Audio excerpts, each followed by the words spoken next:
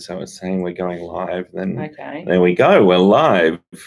All right. Hello, everyone. Welcome along to our first virtual lecture.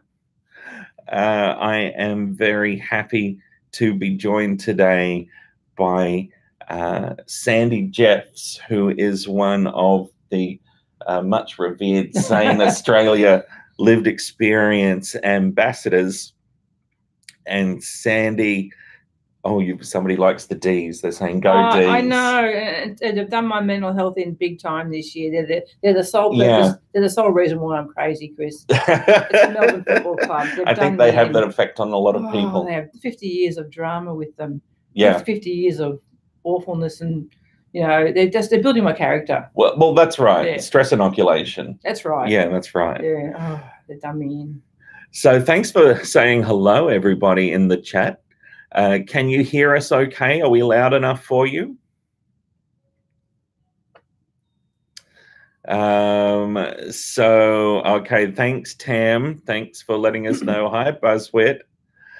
Okay, so I think the way in which we can proceed today is really to maybe have a little bit of a discussion, Sandy, and we've talked about some of the things that the students have been learning already. Thanks, Black Orc, for letting us know about the volume. We should be calling you Blue Orc, I think.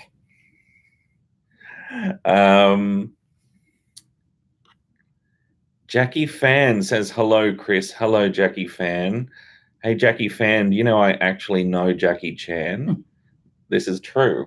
I once made a movie with Jackie Chan. Oh, as one does. When I was a marine mammal trainer. So if you ever have a look at the movie First Strike, it was called. He made that at the theme park where I was working. And at some point, there's a seal pretending to be a shark and waving hello to Jackie. And I was just off stage giving it the wave command. Oh, dear. All right. So let's have a look at all of these people saying hello. They're all very, I think, happy to be joining us. I see a go D's there. See a go D's. Bazwit says, hello, Sandy. Hello. Amelia says, hi, Sandy. Lots of people saying hi. Fantastic. All right. So, Sandy, I wonder if we might set the scene for the students. So they've all been to the DAC Centre recently, and they've read some of your poetry. So they'd know, I suppose, a little bit about you and your poetry, but maybe you could tell them a little bit more about your experience of mental health issues and, I suppose, whatever you'd like to tell them. I'll start at the beginning, Chris. Okay. That's the best place to start. Yeah. So back in 1976, which is a long time ago. When I was born. When you were born. Yeah. Oh, that's how old I am. I was diagnosed with schizophrenia. So this is a time when that diagnosis was an absolute death sentence. I remember being told by one of the doctors at the time that with each episode of psychosis I had, I would go deeper into madness from which I'd never recover. So in those days, it was a death sentence. It was a hopelessness. There was a deep hopelessness associated with that diagnosis, and it wasn't spoken of. Schizophrenia and recovery weren't spoken of in the same sentence. So it was a really, really grim time to be diagnosed with it. I'd had a prodromal time. There'd been a lead up to it. I didn't know I was going crazy because you just don't know. So because in 1976 I was supposed to get a job. I had graduated from university with an arts degree in 1975. I was supposed to be getting a job, getting into a career and having a positive future. And it didn't happen because in 1976, at the beginning of that year, I started hearing voices in my head, but they were only little whispers, and they were quiet, they were muted. I didn't know they were part of an illness. And during that year, they built and they built and they built. And by the end of that year, they were railing in my head. And I I'd been on the dole that year too, so I hadn't had a job. I couldn't get a job because I'd really been unraveling, I think, from first year uni onwards. You know, I'd left home in Ballarat to come to Melbourne to go to La Trobe University, living in college. And I remember how during those years of living in college and then getting out into the living in a house in Croydon and in Warrandyte, my thought processes just weren't quite right. You know, something was going wrong, and I was losing my confidence. I was losing the concept that I had any capacity to do anything. I was just getting things really that were really odd in my mind. That just wasn't quite right, and I didn't know that this was the big building pattern of an emerging mental illness. So I couldn't get a job, and so in 1976, what I did was went back to university to start an economics degree because it was like a sheltered workshop for me. And also uni was free in those days. So there were no fees to pay. So I started a part-time economics degree, but I didn't finish it because I became unwell. So by the end of 1976, voices were railing at me. I ended up doing inappropriate things. My friends became worried. And in the end, after a crisis occurred, which it often has to, they took me to a psych ward in the Queen Victoria Hospital in Lonsdale Street. It was just a big hospital that used to be there, and they had a psych ward. I was there for a month. They didn't know what to do with me. They referred me on to Parkville Psychiatric Unit in Poplar Road, which is now Origin. I was there for 3 months because in those days you had long admissions to hospital. It wasn't just a matter of days. It was weeks, it was months, if not years. And it was at Parkville that I was diagnosed with schizophrenia. And it was such a grim time because when I had the diagnosis and realised that my future had actually come to a crashing halt. You know, what I might have done wasn't going to eventuate because here I was, psychotic, totally off my face, and my hope,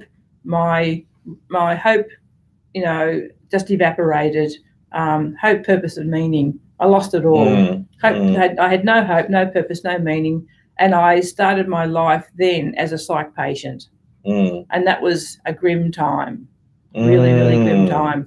And so I had that admission, and then I had many more admissions after that. The first, between 1976 and 1984, I had about 6 or 7 admissions to a psychiatric ward. I went from Parkville after that. I went to Larundel Psychiatric Hospital, which is a big madhouse out in Plenty Road, which was next to La Trobe Uni. And so I became a revolving door psych patient for those years. And I really did think my future was over and done with, and that I had nothing to give the community, nothing to offer anybody, that my life had come to a halt. And I lay in bed for those years I lay in bed, had no reason to get up, no reason to get out of bed because I wasn't doing anything. And of course, at that time, my friends were all getting on with their careers. You know, I had friends who were high achievers and they were getting PhDs and getting into academia and getting their careers happening. Fantastic for them. But as I watched them have their successes, they reminded me of my failure. And so I felt like a failure in my own eyes, a failure in the eyes of my friends, a failure in the eyes of my family. I felt just like a big capital F failure in my life, and that was really, really hard to deal with. Well, thank you so much for all of that very candid commentary. There's so much in there to unpack, and I can already see lots of questions starting to pop up there. People are really interested in a range of things that you've mentioned. There's a few things in there that I'd like to also ask you about. Maybe I'll ask you a single question and then we'll go to the chat board and we'll see what the students are asking you. So it sounds like the receiving that diagnosis of schizophrenia in itself had an impact on you over and above what was happening in terms of the illness experience. It had an impact in terms of reframing what you thought was possible for your life and so forth. I had to think again, what was I going to do with my life? And at the time, I thought not much was going to happen. Now, I really thought, do I go on top myself now and get it over and done with? Because I was just so broken as a person, broken in spirit, broken in soul, so broken that I felt I had nothing to offer anybody in any way. But what I did start doing, though, was I started documenting my madness in poetry. So whilst I wasn't working or doing anything, and my friends would be out working, I'd be home all day, just mooching around the house or lying in bed, I did start documenting my madness in poetry. And that was, for me, crucially important, because when I wrote a poem, in those days you wrote with a pen on a bit of paper. Yeah, fancy that. Fancy that. When I wrote that poem, when I held that poem in my hand, it was the only evidence I had that I was alive. Yeah. That poem was evidence that I existed. And I needed to have that evidence, because nothing else gave me evidence that I existed. So that poem was so important. And I kept writing poems and kept writing poems. And in the end, I had enough for a collection. And in 1993, my friend Susan Hawthorne, who started Spinifex Press, who I'd gone to uni with, so it's not what you know, it's who you know, she said, I'd like to publish your poems in a book. Wow, that must have been important. That was important, because in 1993, when I turned 40, because up until my 40th year, I had done nothing in my life. I had achieved nothing. Almost overnight, on the publication of that book, overnight my life changed, because I went from someone with a diagnosis and label of schizophrenia to being a poet. And being a poet was a much better label than being having schizophrenia. Sure. So it was a positive label. It meant something. It meant that I had something to offer the world, that I had a reason for getting out of bed, that being creative was so crucial for me in my life, to feel creative, that I could bring a poem out of my imagination, that my imagination hadn't been killed off by the schizophrenia. And that was important to know and realise and understand. So my life changed overnight with the publication of poems from the Madhouse. Really embracing that identity was really helpful. It gave me back an identity. Yeah. I lost my identity completely. It had been stripped away like a piece of Velcro, and suddenly I had an identity, and it was poet. And that for me was a life-saving moment.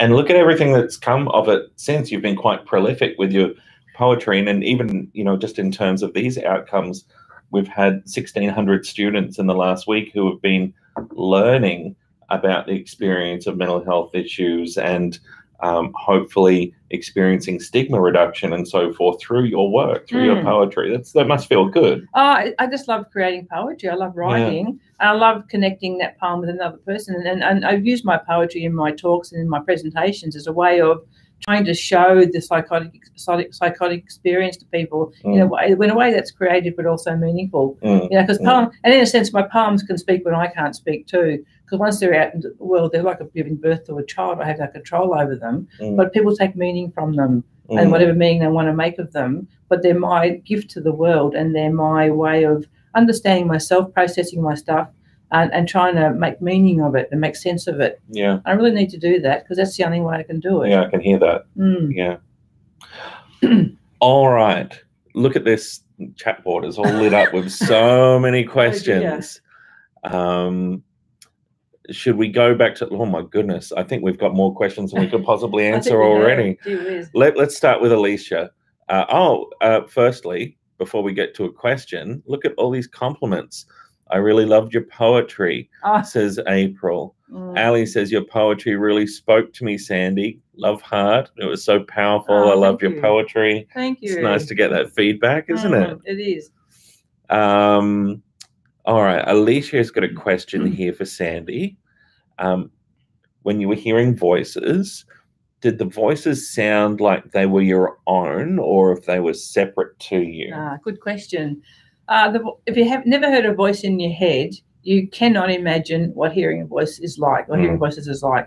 The voices I hear are not your inner critic voice. Sometimes we do something and we feel as though we're being criticised internally by an inner critic.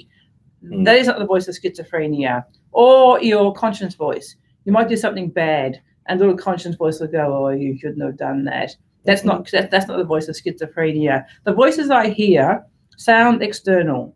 So they're like other people in the room talking to me, and that's how real they sound, as real as me talking to you. And the voices I hear are a male and a female. In the very, very beginning of my psychotic life, the voices sounded like my mother and father, but they've since morphed into other voices. So They're now a male and female. They'll talk about me in the third person and give a running commentary on what I'm doing. Oh, look at that. And they'll swear. They're very foul-mouthed. Okay. They're more foul-mouthed than me on the hockey field. Yeah, right. And that's saying something. So they'll say, look at that fucking bitch. Oh, she's doing it now. She's bloody said that stupid fucking thing to that person. She's gonna destroy the world the way she's going. She's such an evil shit, you know. It's just endless. And so there's endless diatribe, endless harassment, endless persecution and denigration from them. So they love my pain. The more pain I feel, the happier my voices are. And I tend to go to bed to these voices every night. So it's my nighttime psychosis. Bed's a battlefield for me. Yeah, right. Because I go and I call them Tweedledum and Tweedledee. I've named them. I've named them Tweedledum and Tweedledee because I'm trying to make fun of them before they make fun of me or put me down. It's not working, but I try. But so the voices can be random and rambling one moment, poignant and poignant the next. And as my life evolves, they evolve with it. So when I do things like today, when I go home tonight, they'll probably pull apart what I've done here today. They'll tap into that and say how crap I was or whatever. So the voices they have their own agenda. I do worry about them. They're very dysphoric voices. They're so dysphoric. They're so miserable. They need antidepressants themselves.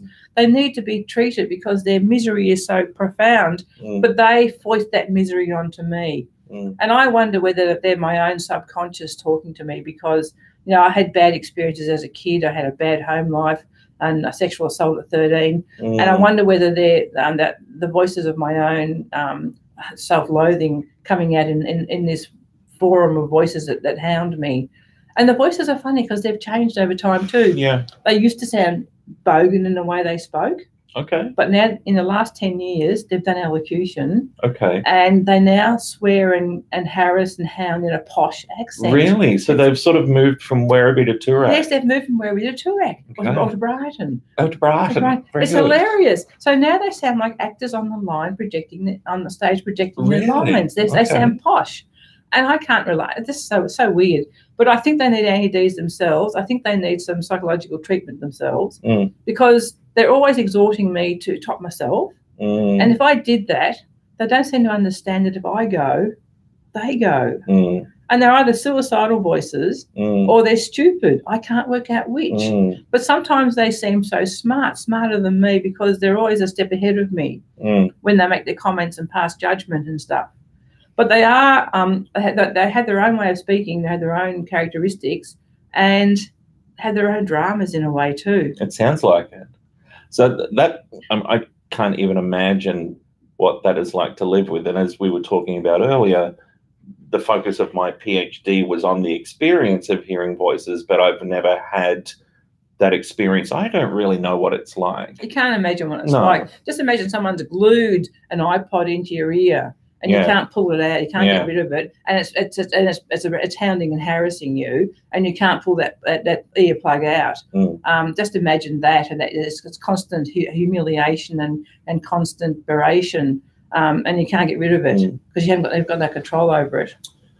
So before we go back to the discussion board, which looks like it's just getting really full, which is fantastic, I hearing how difficult that experience would be. I'm wondering, how do you look after yourself in the context of hearing those voices? What sorts of coping skills do you use to? Well, at night time when they're harassing me, I plug in my iPod and fill my head with music.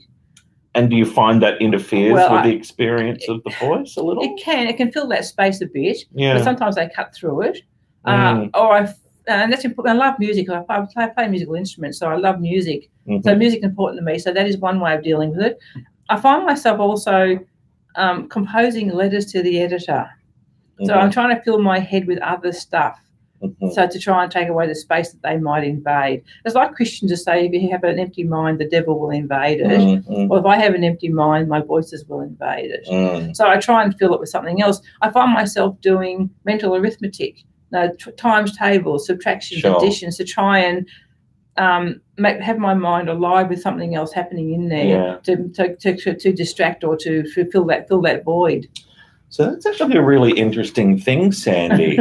Have you heard about the phenomenon of an earworm? Have you heard of this idea? Yeah. It's when people get a song stuck in their and head. they can't get it out. Yeah. Yeah. There was a really interesting study done a couple of years ago that tested the use of mental arithmetic in getting rid of an earworm, and it was effective. My own strategy has been documented. There you go. You've worked it out. I've worked it out. That's hilarious. Okay, so you've developed some coping strategies to help you navigate and buffer the impact of the voices. I'm glad to hear that. Doesn't always work though. It doesn't always work, unfortunately. But you're very resilient as well. Oh, I try to be. Like I just crash through sometimes and just think, oh, fuck it. What can I do? Sorry, I just swore. That's all right. Okay, so wow, look at all of these comments. Wow,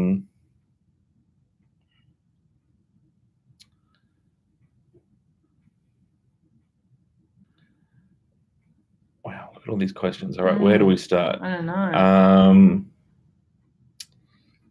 Hi, Sandy. Could you share a few things about your recovery experience? So that's an interesting idea. Yeah, recovery. What have been maybe some important factors in your recovery? Oh, there are some important factors. I mean, the thing is, I haven't gone into irretrievable madness as was predicted, or as the prognosis said.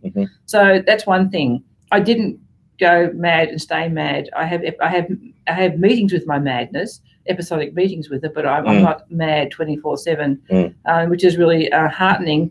My recovery strategy has been to implement Team Sandy. So I have Team Sandy. Yeah. And Team Sandy consists of the friends with whom I live. I've lived with them for the last 45 years, or whatever it is, 47 years. We met at university, my two lovely girls. They're part of Team Sandy. I see a psychologist and psychiatrist regularly. They're part of Team Sandy. My hockey team is part of Team Sandy. Team Sandy. You know, I play hockey. That's really, I love hockey. It's important that I play it for physical activity and for sociability. So my hockey team is part of Team Sandy.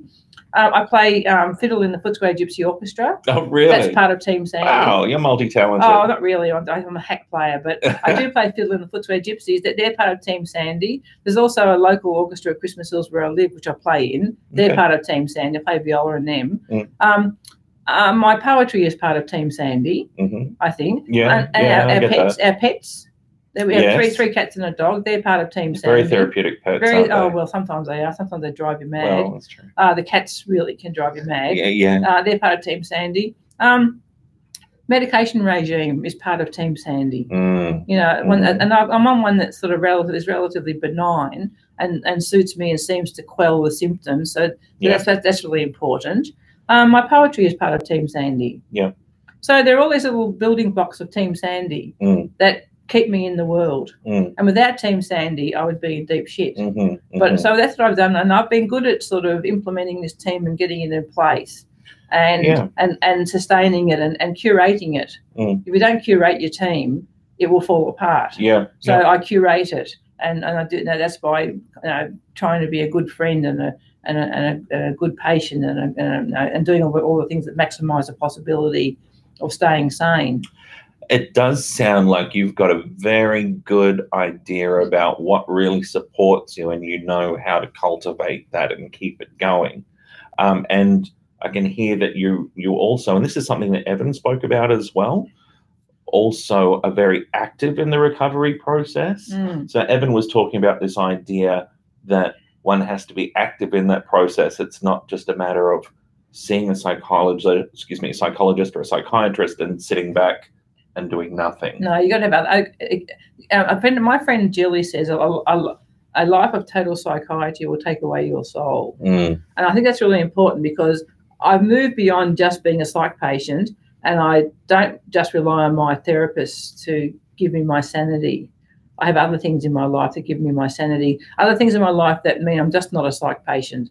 and not a therapy junkie. Yeah. I think I have other things that maximise the possibility of staying well. Yeah. So it's looking after yourself, and I try and get. I'm also the straightest person I know. I don't drink alcohol. I don't smoke. I don't do drugs. I don't do tea and coffee. Like I don't do anything. I'm the straightest person I know. It's scary. Well, it sounds like it's all very sensible, actually. Well, I'm pretty healthy physically in a way. In terms of my mad comrades, as I call them. Yeah, tell us about your mad comrades. Mad comrades. Well, I have my mad comrades. All these people who live with various mental illnesses, they're my mad comrades, but a lot of them are in appalling physical health. A lot of them smoke, have type 2 diabetes, are obese. You know, a lot of them are in appalling physical health because of the medications we take and because of their smoking and stuff. And it's just, I just despair at my mad comrades and how unwell they are. Yeah. And in a way, I'm a picture of health compared to them because I'm active and do sport and do things that try and manage those sorts of symptoms, the damage of the drugs that we take. You know, we're asked to make Sophie's choice with our drugs. And Sophie's choice is suppose a good mental health for appalling physical health. And that's our choice. And sometimes it's not even a choice. If you're an involuntary patient, you don't have a choice. Yeah. So, you know, and those drugs are incredibly powerful agents, and the collateral damage they create is extraordinary in our health and in our well-being. And we are dying 20 years in the average population. Yeah, so absolutely. People are dying in their 60s basically because of the drugs that we take and the side effects and the long-term side effects that they have. I mean, I come from the days of the old drugs.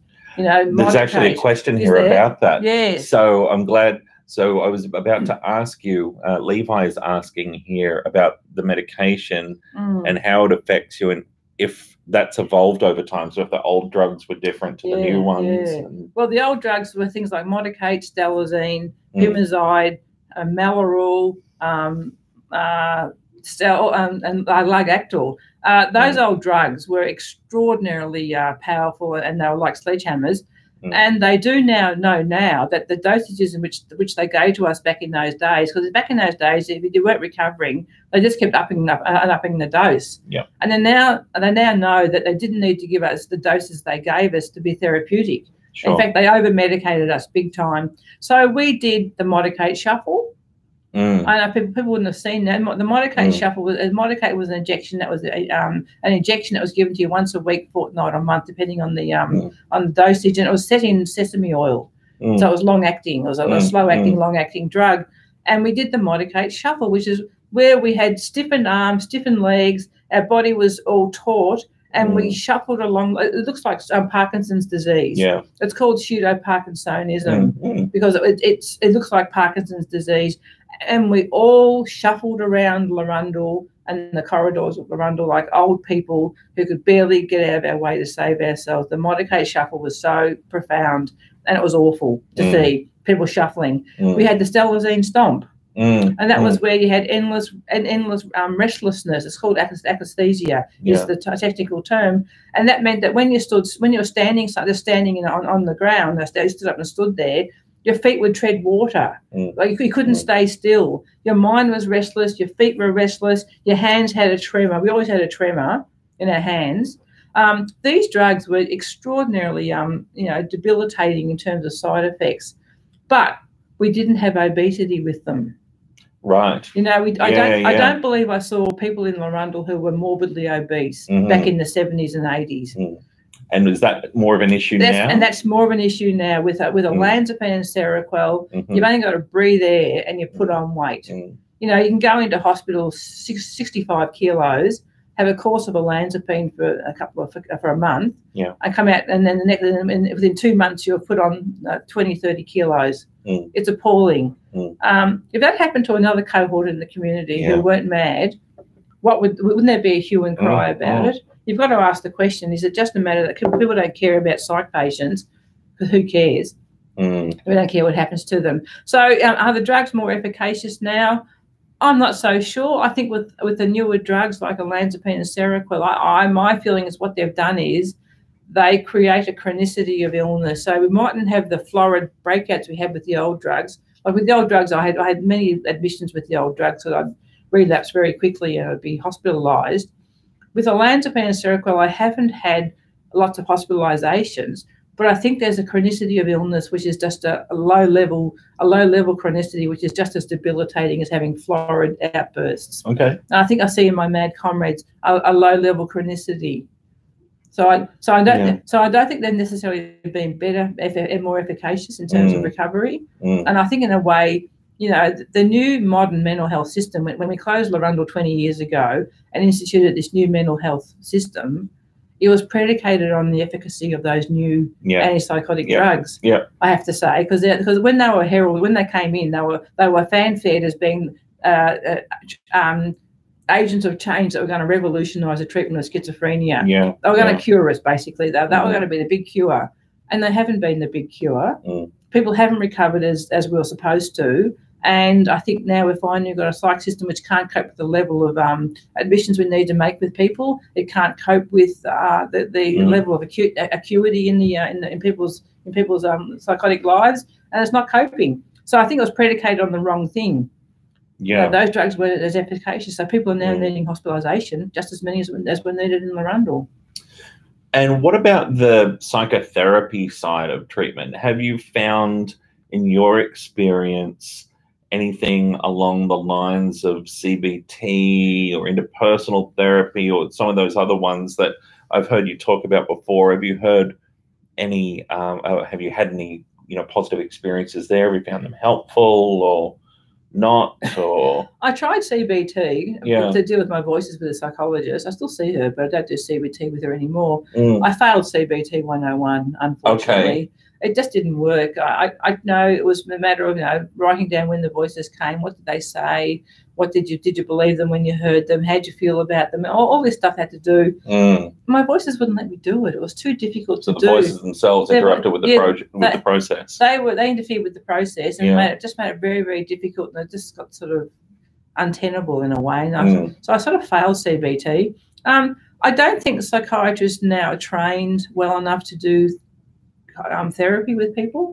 I think they're trained. They're mainly trained in drugs and how to medicate people, how to try and get rid of symptoms only, and they're not about connecting and making a therapeutic alliance. I think that's interesting. To find a psychiatrist who will sit with you for an hour and have a yarn, I think is a rarity these days. I have one who does do that, thank goodness. And do you find that helpful? Having a yarn with her, she can just monitor me. I see her once a month. An opportunity to be heard. To be heard, and you can sort of talk about stuff that you don't normally talk about with your friends. You don't want to talk about your voices with your friends and say how distressing they are to you and how bad it is, and what's happening in your head. Because your friends, in a way, this is also this tension between your friends being your friends and your carers. I live with my friends. I don't want to make them my carers all the time. In a way, they are my carers, and I have to live with that. But in that caring patient or caring caree role, there's that loss of power and that tension between power and powerlessness, and people. And when you've been crazy, you know that you're being watched, you're being gazed upon by your friends who, not out of malice, who out of love for you are worried about your sanity. So they're always monitoring your sanity, and so you've got to live like that. And then how do you respond to that in daily life? And how do you respond to it? It's difficult because it means that if you feel the gaze upon you, and you feel that you have to try and try and stay as sane as you can for your friends and not be up and down like a yo-yo, but it's a pressure because it puts them in a role which they shouldn't be in. They should be your friends, not always your carers. So there's that tension. And we know carers and people being cared for have tension in that relationship, which is why a lot of consumer activists are very anti-carer because they feel there's a power differential. Okay. Big town, and that carers get on all the committees and have all the say in what's happening in the mental health world, and consumers don't get enough say. So there's that tension. But speaking of power differentials, there's an interesting question here from Dana, one of the two. Hi, Dana or Dana. Thanks for your question. And they say, hi, Sandy, were there any psychologists or mental health workers, more broadly, I suppose, who maybe weren't helpful with their attitudes or their behaviours? Yes. I had a psychiatrist who I saw for 27 years. Yeah. And I was stuck in that relationship. It was a toxic relationship in the end. When I disclosed to her that I'd been sexually assaulted at 13, she made this bizarre comment that I would have been a mature 13-year-old. And yes, and I sort of thought, what does that mean? What is she saying? And what did she say to all people who've been abused? They would have been mature as a 13-year-old. Like, I felt completely negated. She tried to tell me that I was depressed, didn't give me antidepressants. And I sort of thought about that situation. I thought, what is going on here? This is the wrong response from a professional. And I didn't like it. And I decided I needed to leave that relationship. But it took me 10 years to get out of it. I was trapped in it. I'm guessing in that relationship, it doesn't sound like there was a lot of opportunity for open feedback, for you to give that feedback. No, I don't know what it was. Look, she had seen me through some grim times through Larundel, and that was important. But the thing was, I think I clung to the hand proffering medication because when you've been psychotic, the terrors of psychosis are so great that you would cling to anybody who offers you help and gives you some solace and gives you some peace of mind. And her medication regimes were always pretty out there, but they had kept me sort of okay. And I think I clung to the hand proffering medication. And that wasn't enough. I needed more than a hand proffering medication. So in the end, I didn't think it was a very good relationship, but it took me a long time to get out of it. So I think finding people who want to talk to you and give you the time of day and spend time with your pain and let you express it is really important.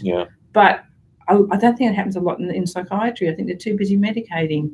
And people say, and of course, the point is, how can you see a psychiatrist who charge $400 a session? Like, the people who most need to see psychiatrists can't. If you're on a pension, just disability pension, you can't see a psychiatrist who charge $400 a session because you can't afford it. You only get $150 back in Medicare. So the people who most need to see these people can't. And I find that is for me a very, very bad awful situation because it doesn't seem right to me. It's morally wrong. I agree, and I'm glad you raised that, Sandy, because I did see when I was scrolling through the comments, somebody was asking about the mental health system and what you thought of the current state of the mental health system. I can't see the question right now. There's so many questions. So many questions. Sorry. But oh, here it is. So what do you think about, so Paulina has asked, what do you think about the mental health care system in Australia? Should it be more encompassing or less? Well, we have a system, don't we? We closed Larundel back in 1999, the big madhouses that used to have 700 patients and locked wards and open wards. But at Larundel, they had a whole lot of stuff. There was rehabilitation on site.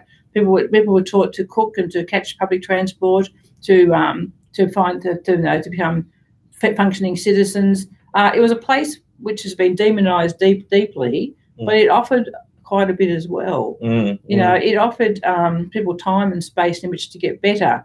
I think the thing we lost when we closed Larundel was a place of asylum with a garden. It had lovely, beautiful gardens around the area where you could go and find solace and quiet and some solitude.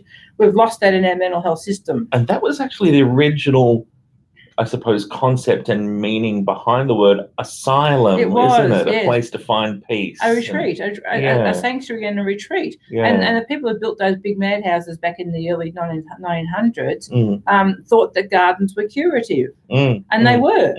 So the modern day mental health system has a psych ward in a general hospital. Where's the garden? There's no garden. So our health system has moved from incarcerating people for weeks, months and years, which wasn't good. The back wards of Larundel were terrible. They were grim. They were filled with people who weren't recovered, who hadn't been rehabilitated, who were lost to the world and had been, institutionalised. And we had to close those wards. But what we've got now is a system where people go in for 7 days maximum, perhaps. You only get admitted if you're homicidal or suicidal. They're the grimmest of places. Nurses don't see people recover because people are discharged mad because someone mad and needs their bed. People hate going to these wards because they traumatise or re-traumatise people. There's no curative gardens. There's no, no chaplains to talk to.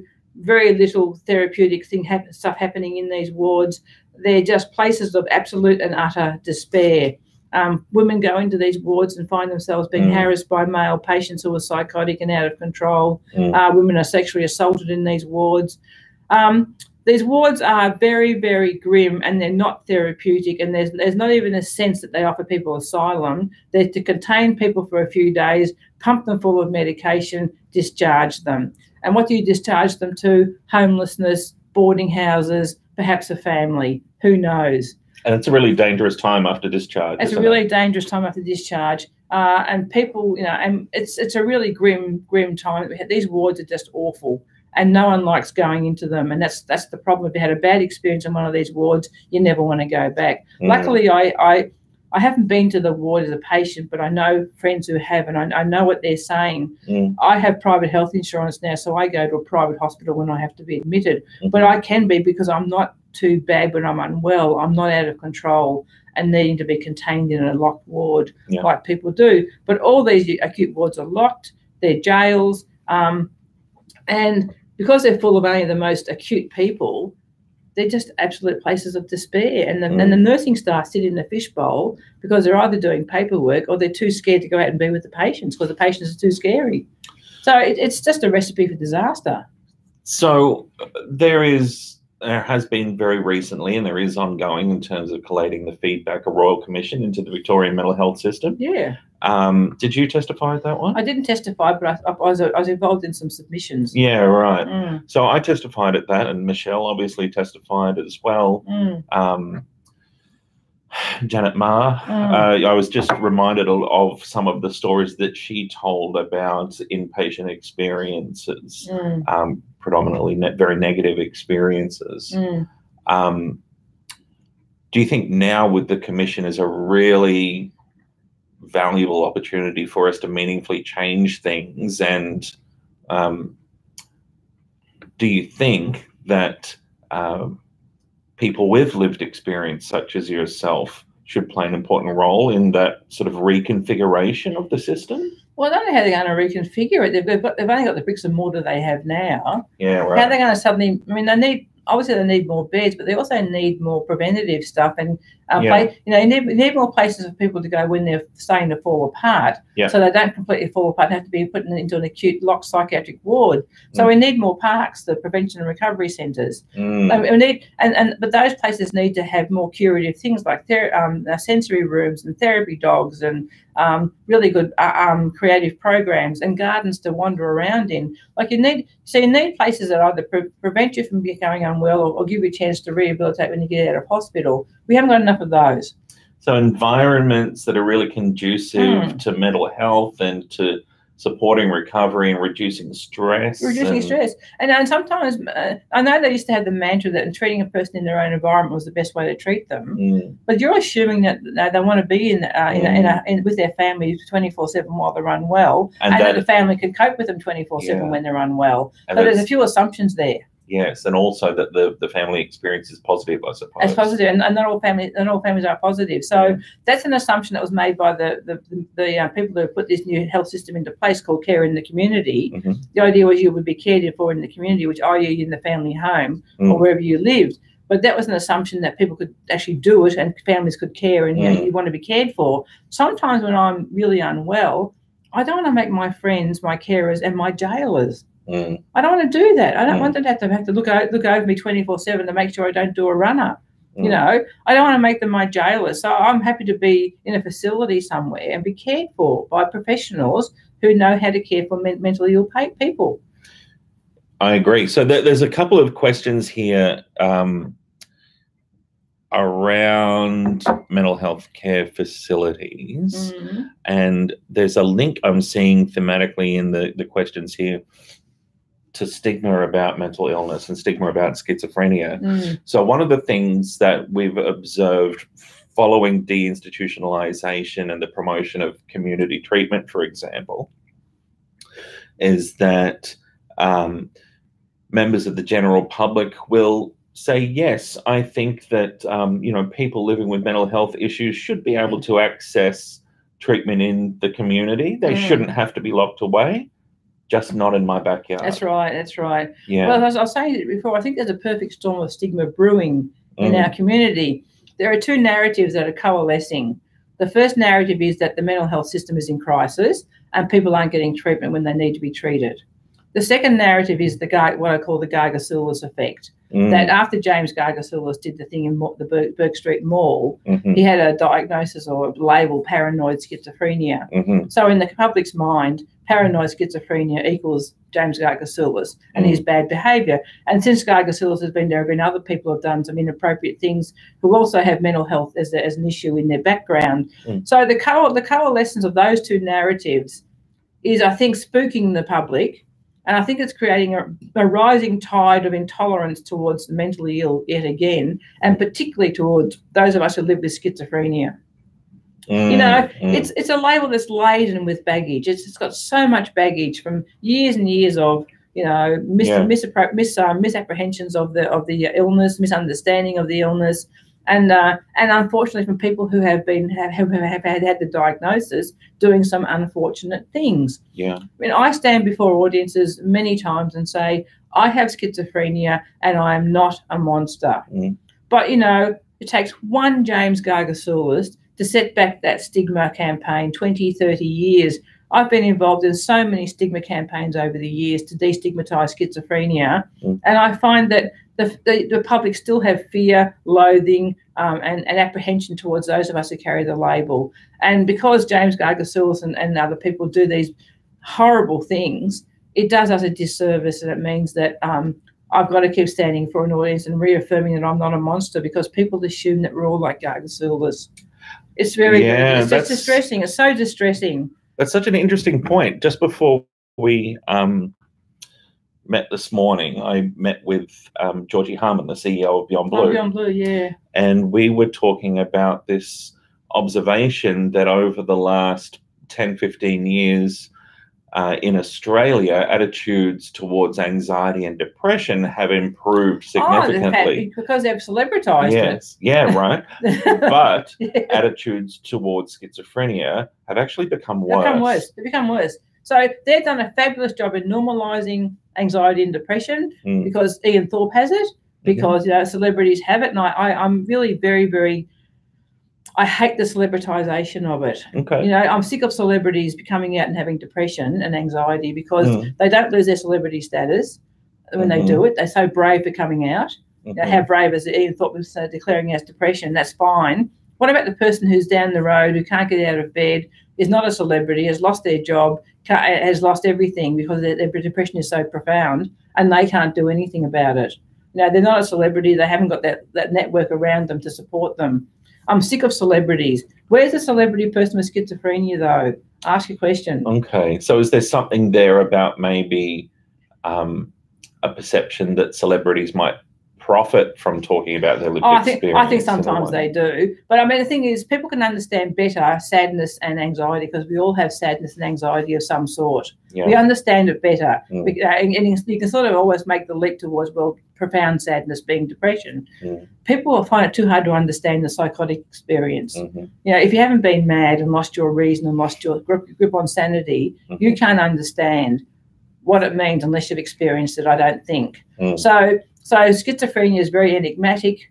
It's bizarre. People have it act in bizarre ways in front of other people. They look strange. They act strange. They say bizarre things. It's so incomprehensible to understand that I think that, stigmatising is much easier because we're just those crazy people. And we can be difficult when we are crazy. We can be horrendous to be with. We can be very, very bizarre, difficult, non-compliant, and just a nightmare to be with when we're unwell. And that makes people wary of us. How do you deal with people who are psychotic or hearing voices? It's a really strange experience, one that isn't easily normalised as depression and anxiety are, I think. I completely agree with you. A lot of the work that we do in my research lab is looking at how specific elements of different mental health issues elicit different types of stigma.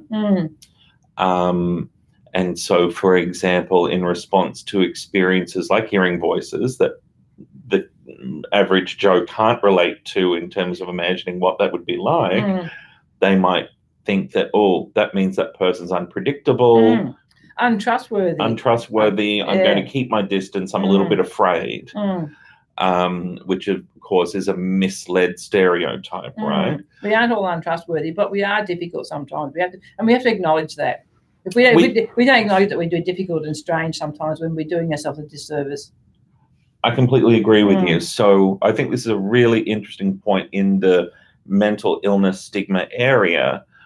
We so often think about stigma reduction or sort of practicing stigma reduction or showing your support for mental illness, living that support in terms of clicking like on the Beyond Blue page on Facebook, yes. right? Yes. But displaying empathy is actually a challenge. It's difficult when people are unwell. And I think I told the group when I first started lecturing around some of my own experiences, and I lost my brother to suicide a couple of years ago after a very long experience of anxiety, depression, and psychosis. And living compassion, which is, of course, the flip side of stigma to a point. Exercising that compassion is not always hygienic, like clicking like. It's gritty sometimes. It takes work. It takes work. But just like any other, I suppose, skill or undertaking, if you do it, it's good for you as well to develop that sort of. To have that capacity of empathy is amazing, and we don't all have it, unfortunately. And it's hard to empathise with something that's so strange it's before you. But because our behaviour has been so bizarre, and that psychosis is such an enigmatic condition, there has been an imperative in the medical community, particularly in the early 20th century, early to mid 20th century, that doing anything to cure the madness was better than doing nothing. And that was sort of the mantra, and that led to things like lobotomy, insulin coma therapy, being injected with horse serum, having our organs removed, having our teeth removed. Like there's this compulsion to try and cure your madness. And so doing anything is better than doing nothing, and that leads to all sorts of abuses of people with psychotic illnesses. And that's been fascinating. Actually. Yes. Okay. Look at these questions. Oh, people are very thankful. So Vora says, thanks so much for sharing your story with us, Sandy. This has been profoundly insightful. Smiley face emoticon. I'm seeing a lot of questions here about something I did want to ask you about. And that is about your advice for students who might be experiencing mental health issues or starting to experience mental health issues. What would your advice be? It's a tricky one. I mean, as long as if you still have a connection with reality, but you're sort of unraveling a bit. If you think you are, seek help. If you're hearing voices, don't shut yourself off. Let people talk to you about your voices. So even say to people, I'm hearing voices, so that you can try and get it out there that this might be happening in your head. And if you can talk about hearing your voices with somebody else, it might help you to understand what they're about and perhaps wrest some control from them. But I suppose the thing is to remember that your friends and family are not your enemy. If you're becoming mentally unwell or you have a mental illness, the illness is the enemy. And that's what you have to deal with. Don't make your friends and family your enemy by being paranoid about them. Fight your paranoia and try and allow your friends and family to help you. They're not your enemy. It's the illness that's the enemy. I have a friend who says to me, she's loyal to my wellness. She's not loyal to my illness. So she does things to me that I might not like, but she does it because she's being loyal to the well person she knows I can be. So your friends and family might take that advice on board, being loyal to your wellness, not loyal to your illness. But it's a tricky one. If you're unraveling, it's hard to deal with. It's hard to get help if you're in denial, if you're afraid of what help might look like. Now, don't be afraid of the helping profession. Now, don't be afraid to see a psychiatrist. They're only people, and sometimes they're dumbasses, and sometimes they're not all smart asses like they think they are. So if you need professional help, seek professional help. Seek a therapist of some kind, psychologist, psychiatrist, if you can bloody afford it. I don't know if you can. Well, there's lots of free mental health services on campus. So utilise those. If you think you've got a problem emerging, don't be afraid of it. try and nip it in the bud and seek help, because help is what's going to help you. And don't push your friends away from you. Don't become so paranoid and push your friends away, because you will need your friends to help you. You'll need your friends to be your team around you. Otherwise, you're going to be in trouble, because once you become isolated and lost in your own little mind, unwell mind, you're going to be in deep trouble. Yeah. So don't shun your friends. So seek help early then. Seek help early. Don't push your friends away. You know, if you've got friends that you can confide in, do so. And don't think that because you confide in them, they might push them away too. You know, if you have good friends, they won't go away if you engage them and don't become paranoid about them. But, you know, it's a tricky one, because mental illness can sneak up on you. It can sneak up on you unwittingly, and you can get it unknowingly. And suddenly you're embroiled in a full-on crisis, and you thought, no, I've done it.